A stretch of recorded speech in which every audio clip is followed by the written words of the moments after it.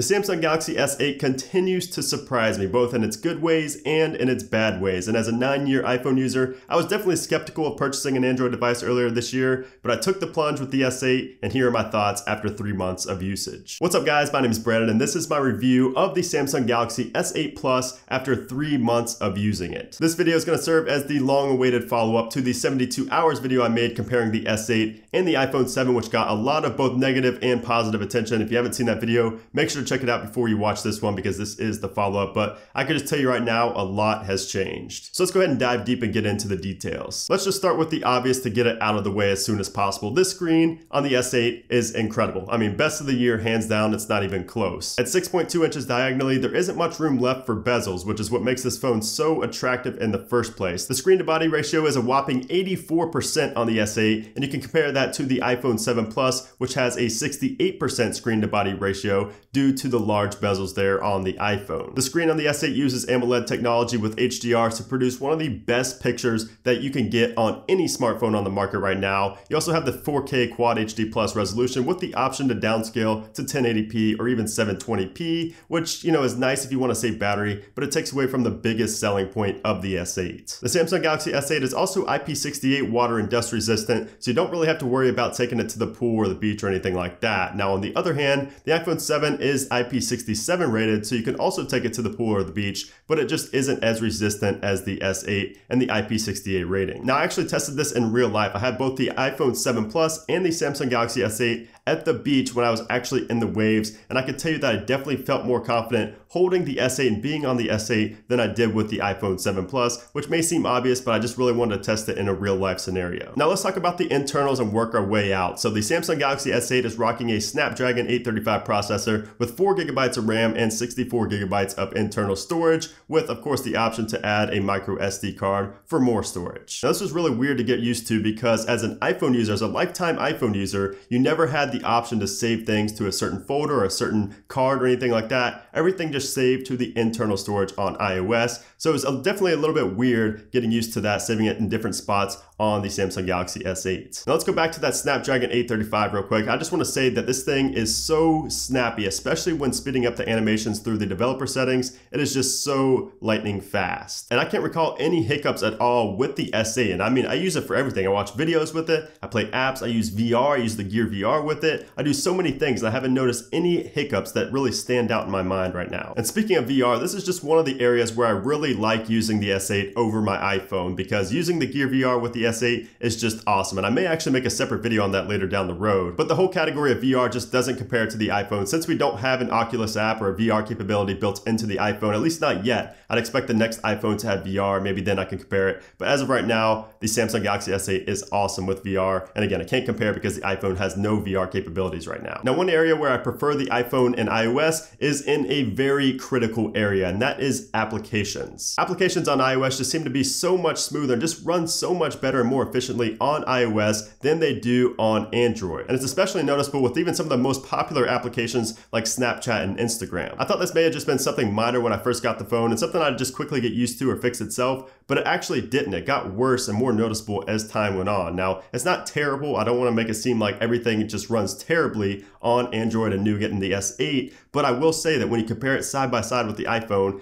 everything on the iPhone, the applications are just so much more fluid. The memory, you know, how it handles the memory, how it runs things, is just so much smoother on iOS. Now, the thing that took me the most time to get used to coming from iOS is the complete change of navigation buttons in social media apps. They're at the top and they're much harder to reach than on the bottom like they are on iOS. This is just a very small detail that I noticed and something that's difficult to get used to if you go back and forth on each device. I'll also say that the App Store on iOS, just the whole layout, the whole UX and the UI of the App Store on iOS is just so much better laid out and so much more simplistic and less overwhelming than it is in the Play Store on Android. Another area where the iPhone 7 outshines the Samsung Galaxy S8 is in the speaker department. The solo speaker on the S8 is just so much less intuitive than the dual stereo speaker setup on the iPhone 7. The output volume is close, but definitely louder on the iPhone 7, and that's due to the placement of the speakers because the iPhone has a speaker both on the bottom and a speaker on the front facing, you know, right here near the earpiece. So you won't find yourself covering up the speaker and muffling the sound sound like I've done way too many times on the S8 while watching videos or playing games. Overall customization like icon packs and launchers and things like that is definitely where Android blows stock iOS out of the water. I've installed many third-party launchers and icon packs, and I just love playing around with the new ones just to change the look of my home screen when it starts getting stale. And you know, on iOS you can unfortunately only change the home screen wallpaper unless you jailbreak or use some kind of third-party installer application or something like that. But in stock iOS, you can't do anything like what you could do in stock Android or Nougat or whatever you're using with Android. However, one other critical area where iOS shines is in messaging. iMessage is just a messaging platform that every iOS user loves, and most are going to have a very difficult time. Most may even say it's impossible going to any other platform after using iOS for any substantial amount of time. Now, some of the core reasons I prefer iMessage over Android messaging apps like Evolve SMS, Textra, and Chomp SMS are, for one, the continuity with my iMac and my MacBook. It's so nice to be able to just have the continuity between my iPhone and my computers if I'm not at one, if I'm at the other. It just makes it so much easier to respond and see messages and things like that with the continuity features with iMessage. Another reason I prefer iMessage is because of the built-in games and applications. You can play games like 8-Ball Pool and things like that. There's just so many games you can play